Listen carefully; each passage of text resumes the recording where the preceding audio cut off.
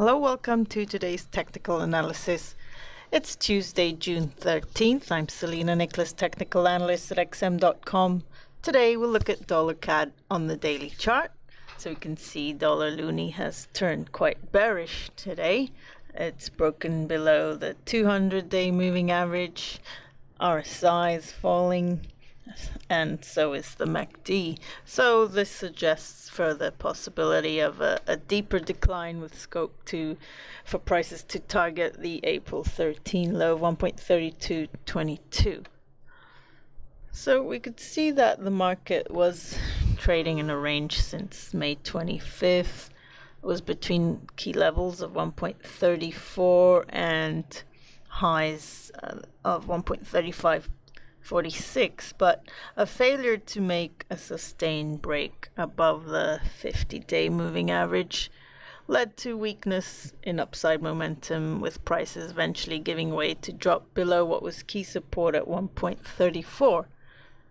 Meanwhile, the 50% Fibonacci at 1.3507, that was of the rise from 1.3222 to 1.3792.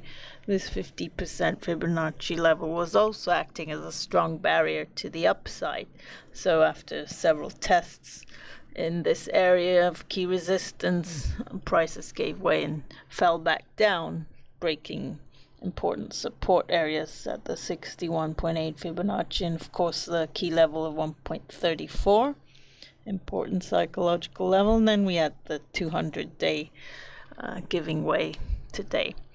So with the market now almost having retraced all of the uptrend from 1.3222, it's pretty much shifting the trend to a broadly neutral one. If we look in the bigger picture, we're moving into the neutral phase.